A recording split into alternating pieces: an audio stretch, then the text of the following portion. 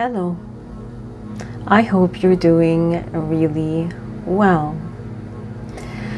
As you can see from the title of this video, I'm here to talk to you a little bit about meditation.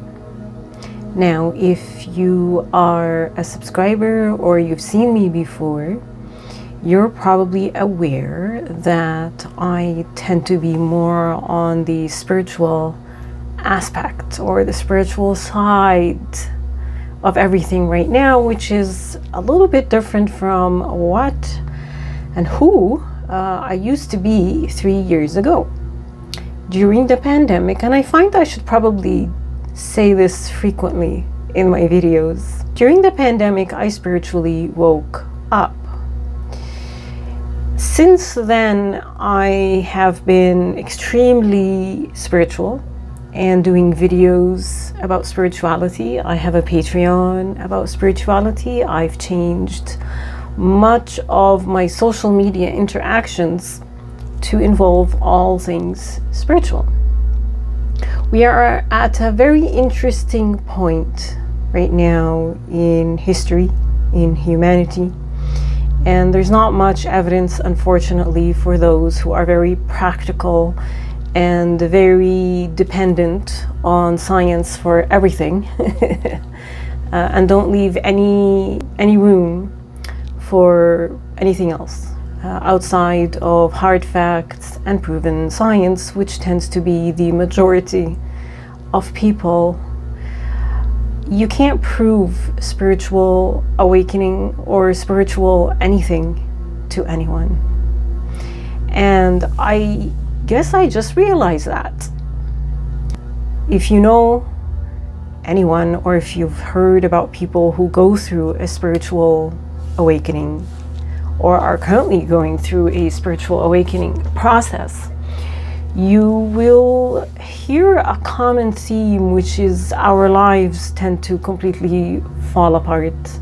And the people that were once friends, family, understood us, knew us, tend to look at us as if we've lost our minds, which we haven't. But spiritual awakening is a very personal experience.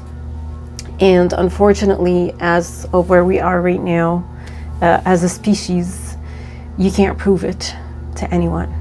You can't prove communication with higher intelligence to anyone.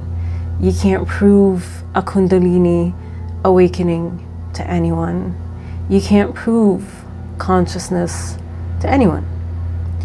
And that has been sort of a double-edged sword, because it requires faith and it requires trust. Two things that people laugh at right now. Well, not everyone, but a good segment of the mainstream would laugh or mock or belittle or just, snub those who claim to have any kind of faith or those who claim to have any kind of trust in any higher power, be it the universe, be it a deity, it doesn't matter. And I'm walking on eggshells here because I don't want to upset people. I realize that we remain still highly triggered as a species. And social media tends to do that to people. But I decided to shift a little bit, or maybe not shift, but rather incorporate practicality and a little bit of evidence to spirituality, because of the fact that mainstream Western, I'm going to say Western because in the East, the Eastern societies tend to be more religious and more of faith than in the West. Get ready, because somebody's going to get triggered by what I'm about to say. There is, and I used to be one of them, guilty as charged. There's a segment of the population that seems to be in the mainstream right now that are atheists, and I'm not lumping anyone together, nor am I collectivizing, nor am I accusing, nor am I poo-pooing, nothing. I'm just pointing out things that dishearten people like me. And this is going to tie into why I'm here. This is a little bit of a long, dramatic intro, so bear with me. The segment of the population that are atheists or call themselves atheists right now in the West, or need scientific hardcore evidence for anything, I guess they're also known as secularists or seculars. It's interesting to engage with them as someone who is spiritual. And like I said, I'm an ex-Muslim atheist myself. I still identify as an ex-Muslim atheist. But when you talk about spirituality or consciousness or introduce any concept that is metaphysical, they take it personally, not all of them, the vocal ones. And I used to be one of them, like I said. And there's an immediate projection that begins to happen, and a firing back and forth exchange, almost as if you've offended them. Let me give you an example of what it is I'm trying to say. I recently signed up, which is one of the reasons I'm here to tell you, to become certified to teach meditation. So I signed up to a course that views meditation and applies meditation in a more practical manner. So sort of the corporate world, just, you know, normal everyday people who don't fall into the category of being spiritual. The course itself taps into spirituality every now and then, but it is not the main focus, unlike my channel and my Patreon, which tend to scare people away. And I'm here to acknowledge this. I'm quite aware that spirituality is frightening because it is the unknown. It is the unproven, and whatever it is, and the ununderstood and not understood. So whatever it is we don't understand, whatever it is we can't make sense of, we judge, we dismiss, we snub, we mock. That's part of the human condition. But I signed up to this course, and they had a Facebook group, and I've been very turned off by social media because of the level of projection and triggering that I am witnessing, that I have been witnessing since I woke up. And I used to be someone who used to get triggered on social media, okay? So I'm not othering. I joined that group, very excited. I posted a question to the designer of the course that I am taking to become certified in meditation.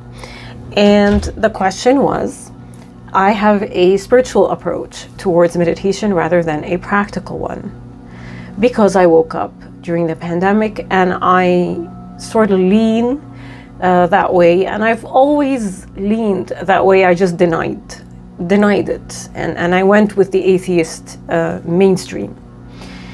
So how do you professionally debate, or how do you professionally approach someone who labels you a witch because you are spiritual and you do strange things, or you meditate and you talk about consciousness and seeing numbers and seeing colors? How do you professionally respond to people who mock you, who snub you, who laugh at you, call you names, and get triggered by you because you have a different approach towards something than they do? I put that question on there. It took a time for the moderators to approve it, and they did, and I was very excited because I'm like, yay! I can relax and breathe here and all is good. Well, I received 2 responses. The first response was basically telling me that I sort of agree with it, sort of not. Basically telling me that your relationship with higher intelligence is personal. keep it to yourself. Don't go out sharing it with others, which immediately shocked me because I've built a YouTube channel, I've built a Patreon, I'm building towards making spirituality more mainstream than it is. And one of the things I currently dislike, as someone who I consider myself, you know, on the enlightenment path, on the spiritual path, and I do receive downloads and I do communicate with higher consciousness, you know, not every day, but I do. I kind of want to go mainstream. Why can't spirituality go mainstream? Why must it be tabooed? Why must we hide? When a lot of depravity, right now has become okayed and accepted. Why must spiritual people not discuss and not talk and keep their relationship with any sort of higher entities, or how we connect, or our spiritual hygiene or our spiritual practices private? Especially right now in a time where the collective is waking up.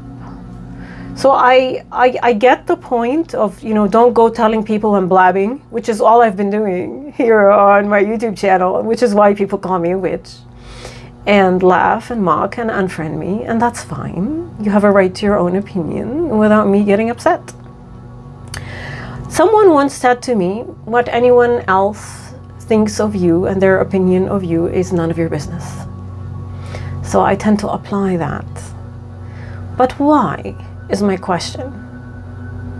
Why must we remain on the sides, tabooed, shamed, and in private, and not discuss anything?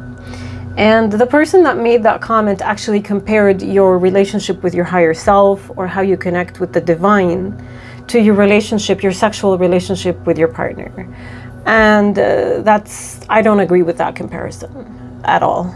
I'm not saying, you know, people do have sex in public, but I don't go out in public and start doing odd things.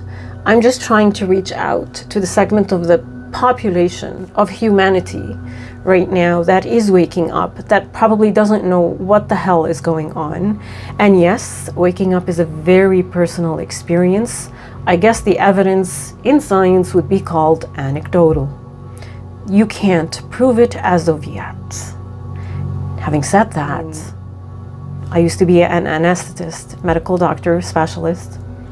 I've seen anesthetists that are now acknowledging consciousness and trying to scientifically find a way to preserve consciousness after our physical bodies dissolve. So that was one comment. And I'm not here to bitch about comments on Facebook. I'm just trying to figure out where we are as a species and point out some of our issues with the hopes to reach people. So that was one comment. The other comment was from an atheist, and a very, very virulent atheist. Meaning they will attack you if you go anything religious, anything spiritual, anything you cannot prove through science, through that narrow spectrum. And yes, science is narrow because science has yet to prove a lot of things, and science continues to evolve. So having a rigid mindset towards science is in itself funny, because science isn't rigid. Science is in a constant state of evolution. Science is in a constant state of wondering. So their response was immediately dismissive. Again, keep it to yourself. I myself, as a secular, what did they call themselves? As basically like a very negative description of being secular. So they are acknowledging that they are negative, because they are secular, because they have the atheist mindset, that there's no way that you could prove anything to them that has to do with spirituality or metaphysics, or that is outside of the main accepted norms right now of science and research and, you know, your main 5 senses. So I said, you know what, thank you for this response. And I myself identify as an ex-Muslim atheist, very friendly, and I liked their comment. And, you know, and I said, had I not gone through it myself during the pandemic, I wouldn't have ever believed anyone talking to me about anything, consciousness or spirituality. And they fired back at me with almost an attack. Actually, not almost, it was an attack, to the point that I actually left the group and decided to continue on my path alone. There's no way you can prove anything to me. Just keep it to yourself. Blah, blah, blah, blah, blah. And it's nonsense. Like, other than actually calling me a name, I was very disencouraged to remain in that group. And it's fascinating to me because it turned into an argument about them being right at all costs and me being wrong because science right now is unable to prove this. And I'm sure if you look into the fields of the universe and quantum physics and quantum everything, you will find that science still is unable to answer a lot of questions. So to become virulent and rabid in attacking people who are introducing concepts or who might have solutions or who have tapped into the universe or who have perhaps communicated with the universe and shit all over them because they don't fit in the little box of atheism and secularism is fascinating. Since atheism and secularism right now is behaving more like a cult, a religion in its own, they have adopted all the qualities that they condemn. The rigidity in thought, the need for things to be exactly one way and no other way. So I just wanted to bring that up. And I do realize that I've spent 17 minutes blabbing about something that happened to me on a personal level that might sound like I'm bitching or trying to be dramatic, but I'm not. Because I myself am trying to find out why I'm here, why what happened to me during COVID happened, and how I can help other people without necessarily entering some kind of personal conflict over ideas or wars on either social media or on a personal scale, which is why a lot of people that have woken up spiritually remain in hermit mode. I think a lot of us are still observing how mainstream is behaving, and as mainstream continues to reject anything outside of mainstream, mainstream is going to remain in a very narrow scope, probably going nowhere. That's just my 2 cents worth. So now the real reason I am here and the title of this video, which is a meditation and 5 evidence-based benefits to meditation. Like I just told you, I tend to have a spiritual approach towards meditation. Having said that, there are plenty people out there who have a very practical approach towards meditation. So please make sure that you do check the description, because you're going to find a lovely evidence-based, scientific-backed article in the form of a link.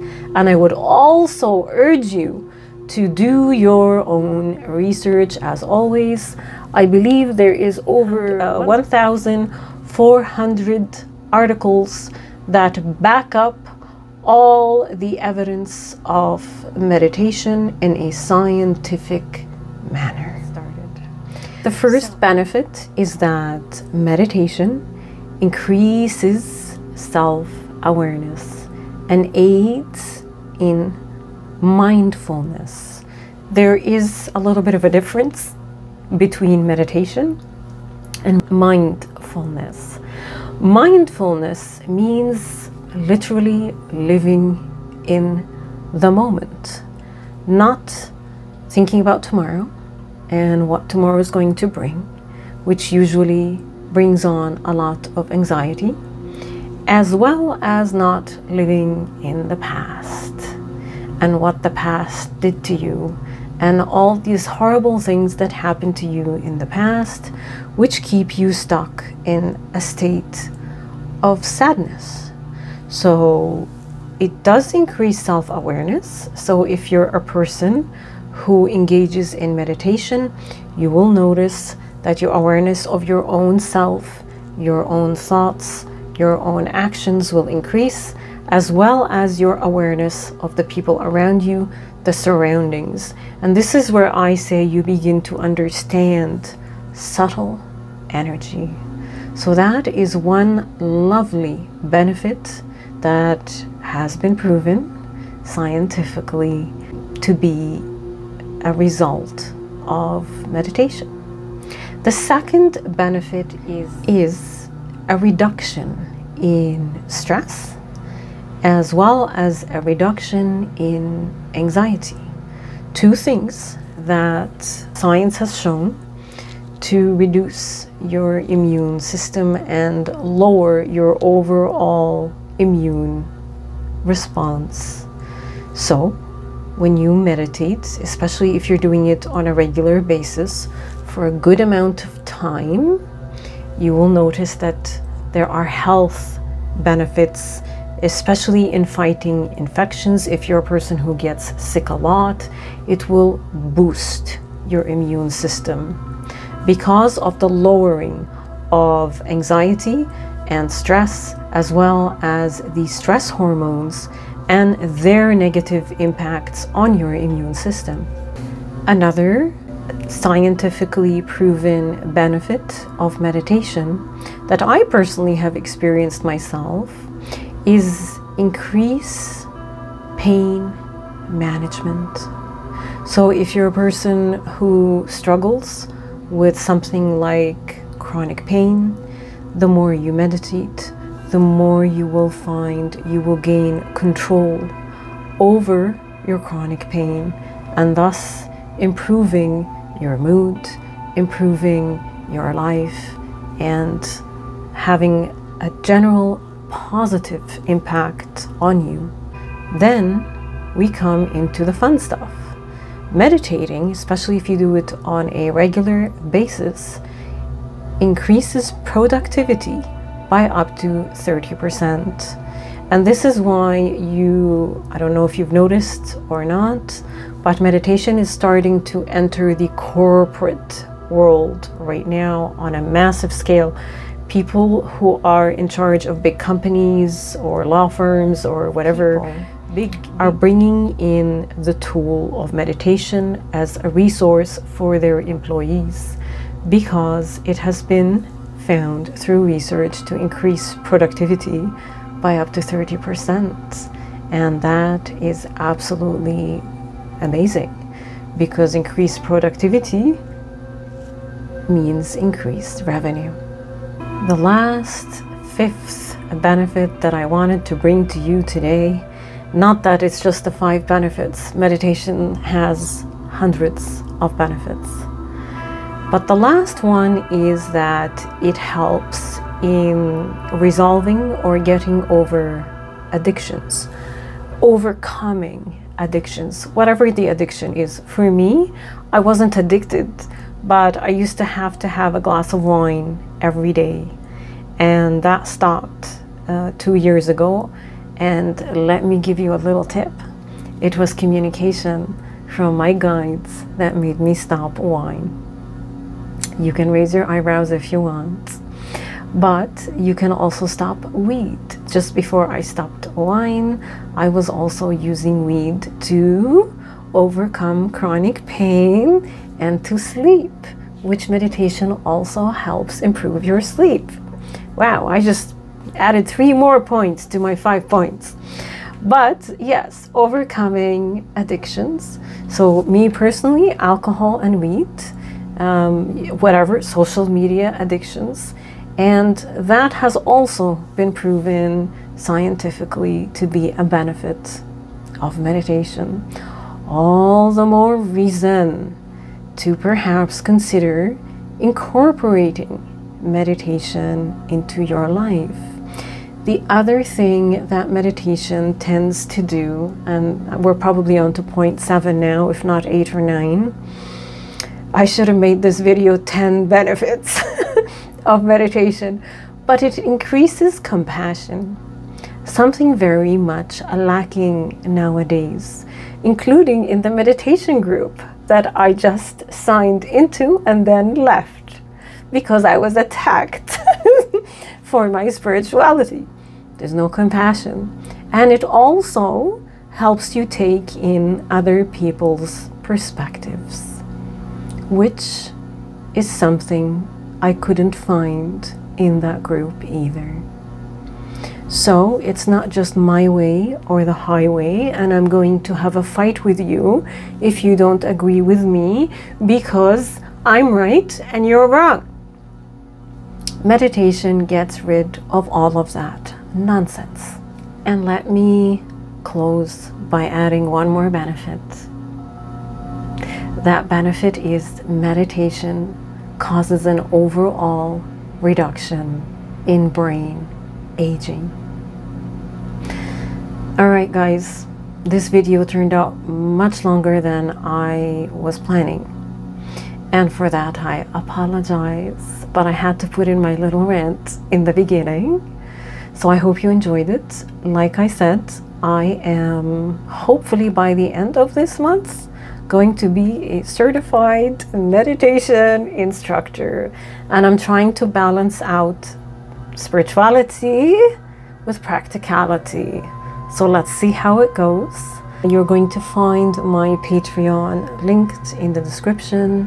Have a lovely day, and thank you for watching. Please like, please share, please subscribe.